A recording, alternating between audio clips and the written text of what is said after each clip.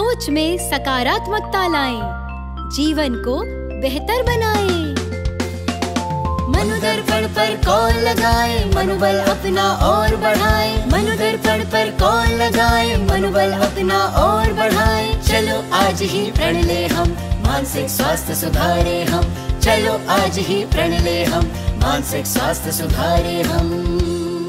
मनोदर्पण के काउंसलर से परामर्श पाने के लिए डायल करें टोल फ्री नंबर 844-844-0632। नंबर एक बार फिर सुने 844-844-0632। Namaskar. Very warm welcome to all the listeners and learners and students in this live interactive session of CIT NCERT named Sahyog, and I am Renu Bhatt with you all, and you are watching us live on eVidya channels from channel number 6 to 12. And let me give you a brief about Sahyog session. Sahyog and Paricharcha are held under Manodarpan initiative by Ministry of Education under Atmanirbhar Bharat Abhiyan, so that we can provide psychosocial support to all the students, teachers, parents out there across the country. And let me share the title of this session, that is improving resilience for mental well-being of children. And we have our experts with us, so let's quickly meet them. You are Dr. P.H. Brajyanti Devi from NEERI, NCERT Shillong. Very warm welcome, ma'am. Namaskar. And we have our practicing counselor as well. Let's meet her too. You are Miss Mishtu Dev. Very warm welcome, ma'am. Namaskar. Namaste, ma'am. Good evening. Good evening, ma'am. And before we start this particular session of Sahyog, let me share some certain information to all the students and learners in case they have any query or they want to reach out to us throughout the session. You can call us on our telephone number, that is 8800440559. Either you can drop a mail as well with all your queries, doubts and your feedback as well on sahyog.ncert@cit.nic.in. and we have our Manodarpan national helpline number as well, that is 844-844-0632 in case you want to have advice from Manodarpan's advisors or counselors. So let's quickly start this session, but before that let me share a very important piece of information with you all regarding India's G20 presidency. We are indeed very proud that India assumed the G20 presidency and will convene the G20 Leaders Summit for the first time in the country in 2023. A nation that deeply committed to democracy and multilateralism, India's G20 presidency would be a watershed moment in her history as it seeks to play an important role by finding pragmatic global solutions for the well-being of all. And in doing so manifests the true spirit of Vasudhaiva Kutumbakam, or we can say the whole world is one family. With that very important piece of information, let's quickly start our discussion, and the title is Improving Resilience for Mental Well-being of Children. So without any further delay, let's quickly get back to our expert. And Brajyanti ma'am, my first question to you is, what exactly resilience is and what are the types, ma'am? Please explain to us. The word resilience may be considered as a fundamental aspect of mental health, and it generally refers to a person's ability to bounce back and adapt from the negative experiences like stress, adversity or trauma. And when we say resilience, it doesn't mean that the person does not face stress and the emotions and the sufferings. It doesn't mean also ignoring problems and suppressing emotions. Rather, it enables the person to work through emotional pain and sufferings and face the challenges head on, and as well as find the ways to persevere with the perseverance. And unlike many innate qualities of human beings such as introversion and the extroversion, resilience is a learned skill that children can develop as they grow further. And by teaching resilience skills from an early age, we can help our children build a foundation for happiness and the well-being later in life. This is the common meaning of resilience, and it is actually resilience is often used to represent overall adaptability and the coping. But here we have different types of resilience. So number one is next slide, ma'am. Next slide. Resilience is emotional resilience. So why the word emotional resilience? Because it is related to the emotional, because in here we have many different people, and how the people all of us have the problems. Now we have faced stress, now we have faced adversity, but how people cope with the stress and the adversity varies from person to person. And by nature, some people are very too sensitive, some people are less sensitive, so accordingly they adjust to the change situation. So emotionally resilient people are those who can understand what are they feeling and the why. Because why I am feeling like this and the why I feel like this. So when you understand this, so it will be easier for you to, the sustain the emotional, your emotion. So these resilient, emotionally resilient people, they take realistic optimism even during the crisis, and they use both internal and the external resources to get through it. Because she will try from her own feeling also, she'll try why I am feeling like this, why I should feel like that. These things, and by making connection to the other people and by taking example from others, and sometimes they think it is not only me who are suffering, other people also are there. Like this, they always try to take realistic optimism, and when you are an optimist, then it is easy for you to sustain the emotions, and that's why it is called emotional resilience. And the physical resilience is that refers to the body's ability to adapt to challenges. Suppose when we fell sick, and when we face problems, and when we met an accidents or other physical demands, some people are, easily they could, they could sustain the stressors, and some people cannot sustain the stressor. So physical resilience is regarding the, it's about the bodily resilience. Bodily, how can you adapt the unavailable, no, how can you adapt the situation and the adverse condition. This is about the physical resilience. Next slide. And the community resilience, it refers to the ability of a group of people. It's not individual. It's about the ability of a group of people, how they respond and how they recover from the situations.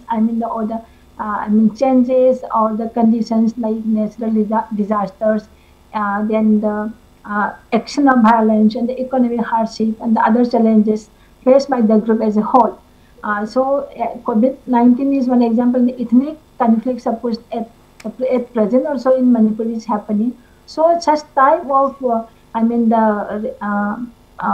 such type of conditions or the situations faced by the whole community. So when they try to recover from these situations, it is called community resilience. And the psychological resilience, it is the ability to mentally cope with uncertainty, adversity, and the challenges. And in our topic, it is more about the psychological resilience and emotional resilience. And this psychological resilience also sometimes refers to mental fortitude. And psychologically resilient people develop coping strategies and skills that enable them to remain calm and focused during a crisis in the process and without distress and anxiety. Because some what happened the same in suppose in the hostel, some issue come up, some theft come, and some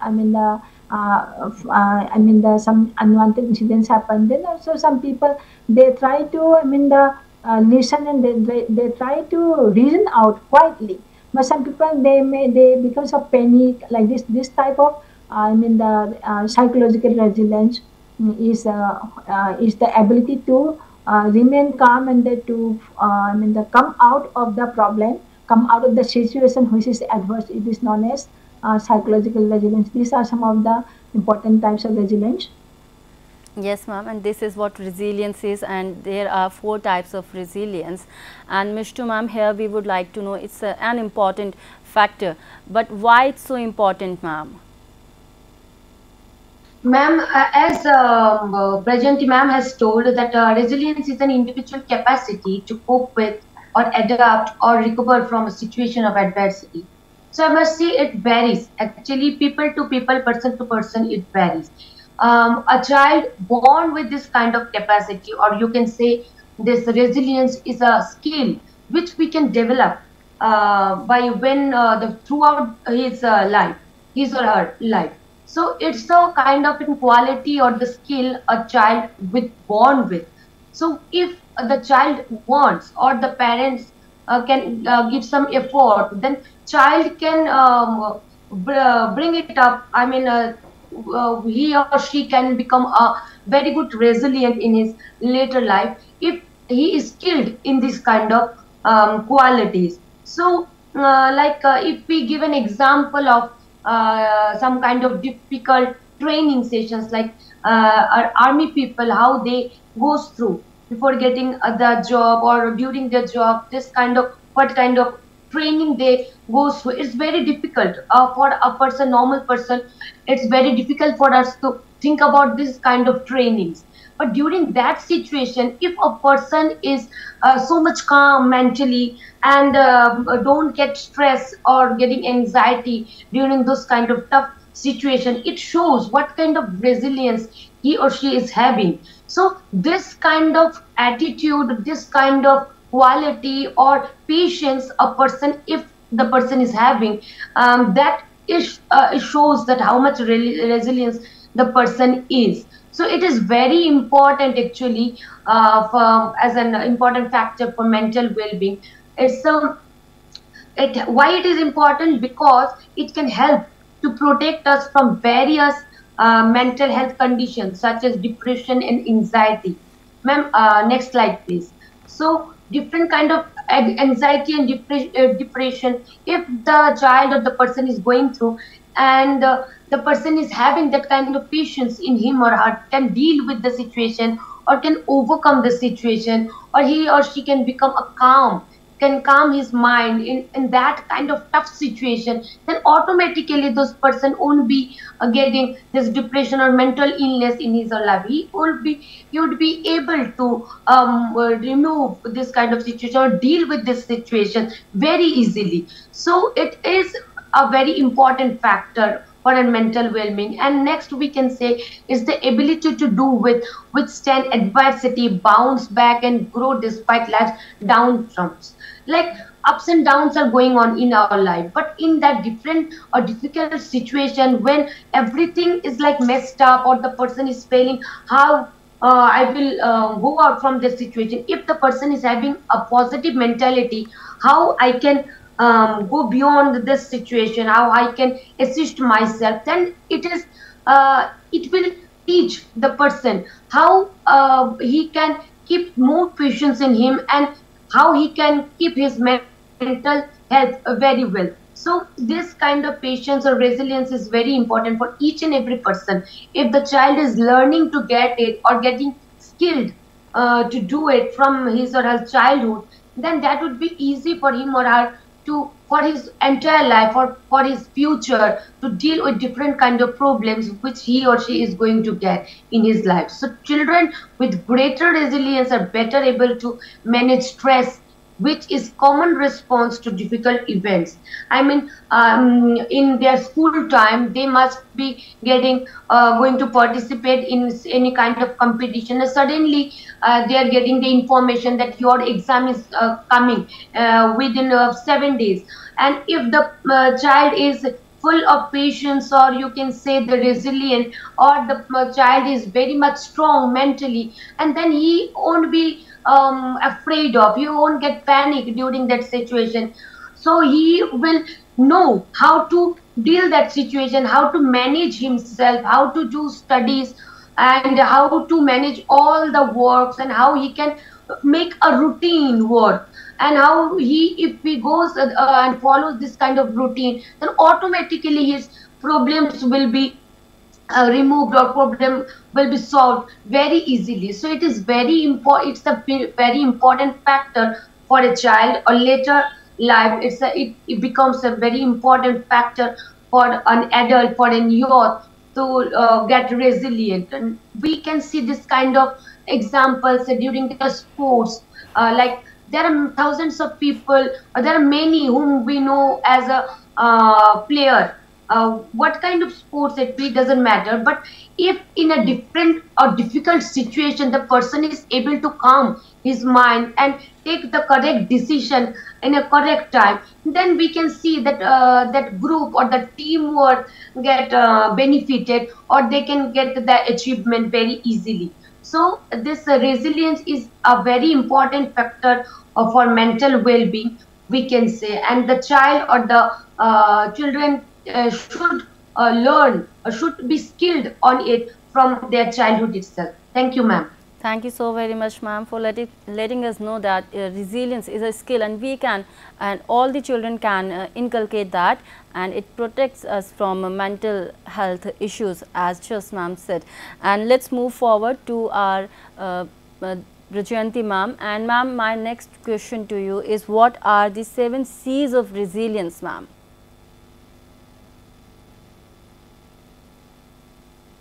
Ma'am, are you there? Hello? Hello? Yes, yes, yes. So now we said that resilience is a very important factor for the mental well-being of children, and we also said that it is very important, and it is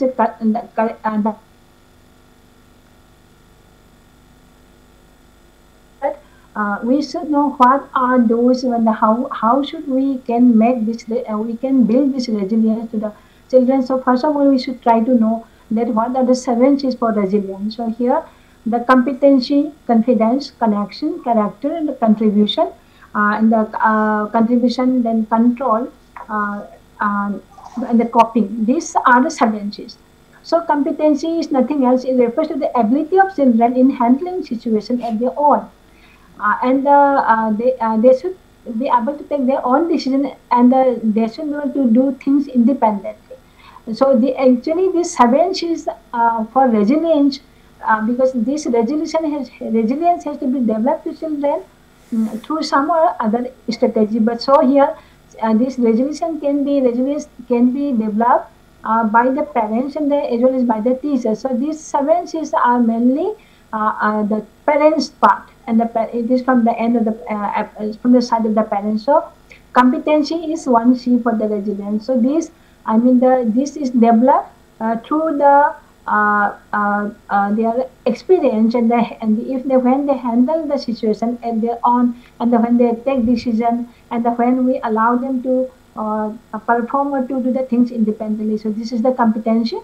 That's why for parents should do these things, because up to some extent, up to the acceptable amount, we should allow the children to do their things at their own, and to handle the situation of their own, and we should not just rush to them just to do everything by us, and we should be allowed. Sometimes we should agree, we should be willing to the decision taken by the children. So that time this competency will be developed to the child. And the confidence is another C for this resilience from the to be done mainly by the parents. So it refers to the believing themselves. Confidence means when I have confidence, means so I believe that this I can do this, and I will do that.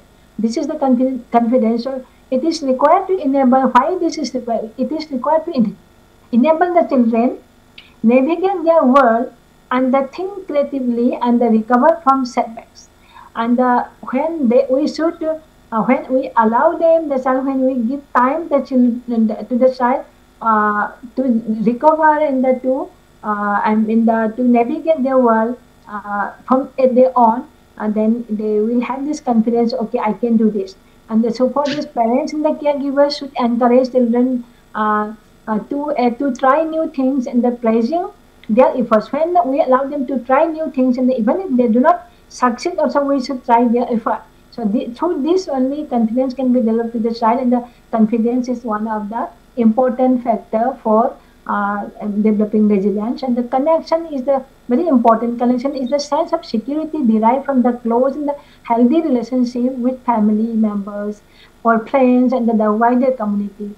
So this sense cannot be secure, cannot be developed, cannot be derived in isolation. So that we should give chance, and we should give opportunity to mingle with people, to spend quality time with others, and we should allow them to develop close relationship with the good person, and we give opportunity to allow to express their emotions, because all these things can be done at home. Sometimes you don't listen to the child, but they say something, we say no, it is not your job, we are doing, you listen and you don't say. But it is not, we should not do like that, because we should always try to give an opportunity to them to express their emotions also and their decision also.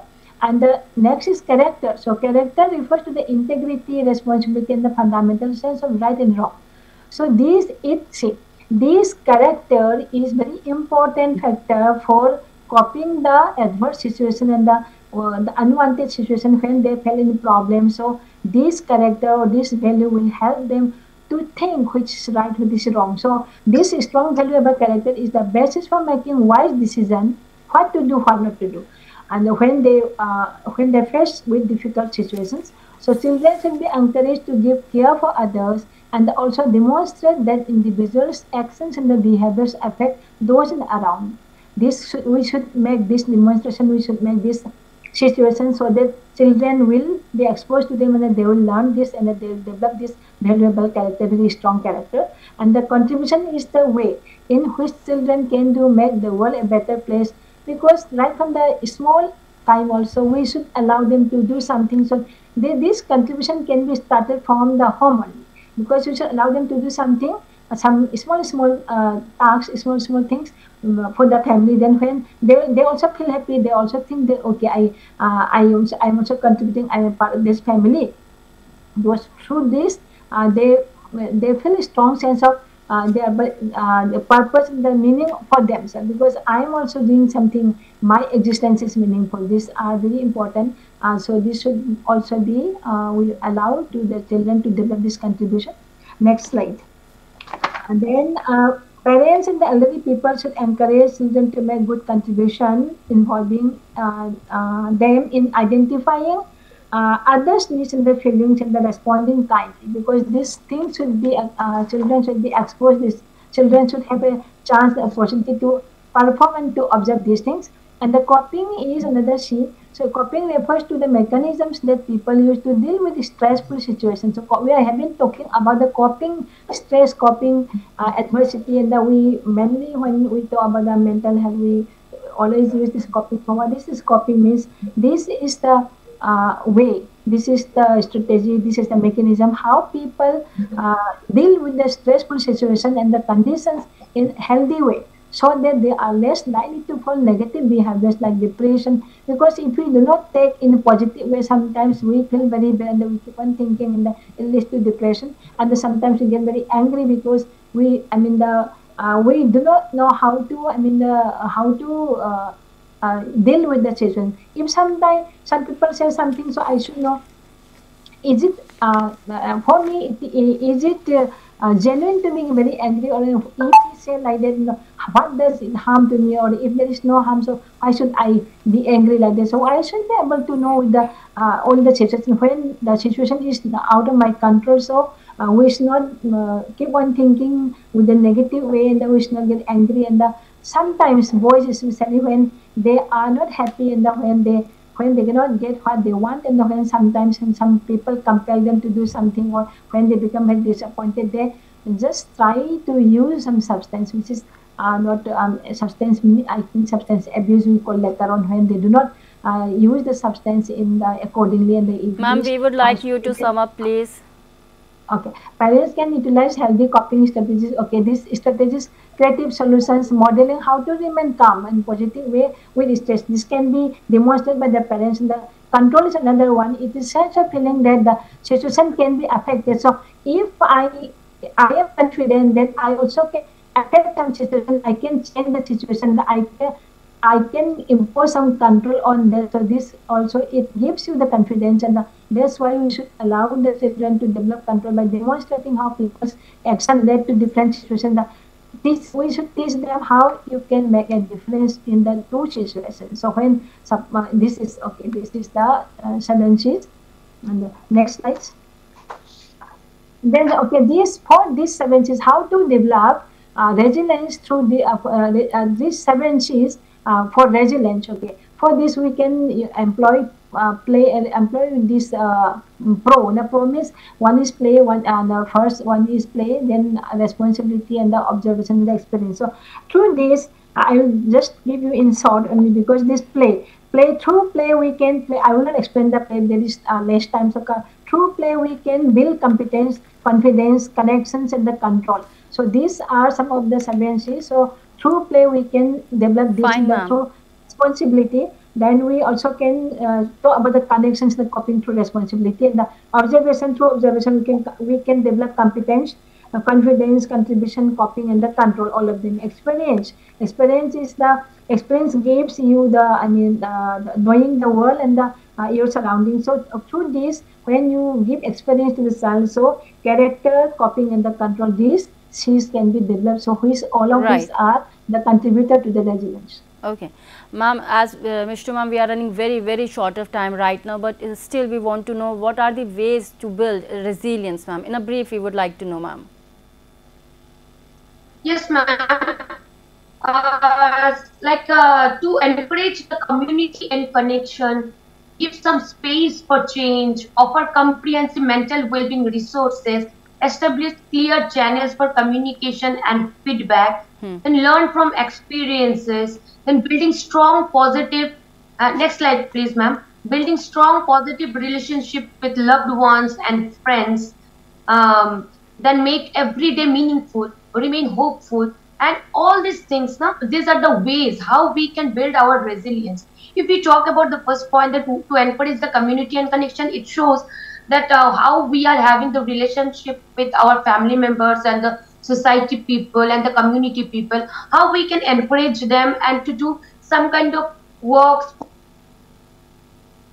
how they can control their mind, control their emotion during difficult situations, and how we are teaching them and how we are working them with them, and how we are together working together as a team. So this kind of things like give space for some changes. It means that changes will happen and we should give some time to that. What is going to change, and for that we need some time to wait, or what is not going to change, we can't expect that going to be changed soon. Right, so everything needs some time. So offer some comprehensive mental well-being resources, like if any community people is unhappy, so we should add in some kind of things. Please tell us in brief, ma'am. Please tell us in brief. We are running very short of time. Yes, ma'am. So these are the ways how we can build up the resilience in a child, and that child will become a youth in our later life. So we can expect those youth can work for our nation, for our society, and we can get a peaceful world for everyone. So, and how take care of yourself means how as a person, as me and you, how we are taking care of our mental health and physical health. If we think good, then automatically we will behave in a positive way, and we can teach something to others, and maybe we will become a role model for others while doing some positive works. So these are the ways how we can build up the resilience in us and in others too. Thank you, ma'am. Thank you so very much, ma'am. And these are the ways so that children can build resilience in themselves, and it's a wonderful skill. Each one of us must have these skills. As we are running very short of time, so we have to wind up this session here only. But before that, Brajayanti ma'am and Mr. ma'am, thank you so very much for being with us, ma'am. Thank you. Thank you, ma'am. Thank you.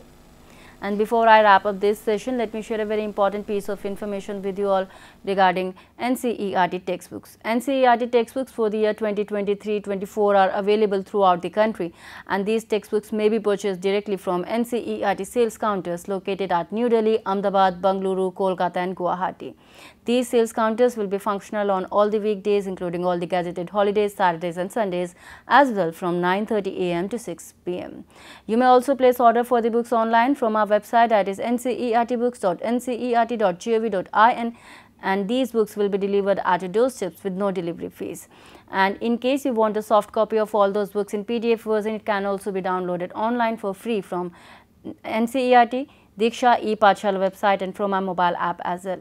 We would request you to visit our website, that is ncert.nic.in, to know more about the authorized vendors. With that note, me Renu Bhatt is taking your leave, but you stay tuned to eVidya channels. Namaskar. Stay healthy. सोच में सकारात्मकता लाएं, जीवन को बेहतर बनाएं। मनोदर्पण पर call लगाएं, मनोबल अपना और बढ़ाएं। मनोदर्पण पर कॉल लगाएं, मनोबल अपना और बढ़ाएं। चलो आज ही प्रण ले हम, मानसिक स्वास्थ्य सुधारे हम। चलो आज ही प्रण ले हम, मानसिक स्वास्थ्य सुधारे हम। मनोदर्पण के काउंसलर से परामर्श पाने के लिए डायल करें टोल फ्री नंबर 844-844-0632। नंबर एक बार फिर सुने, 844-844-0632।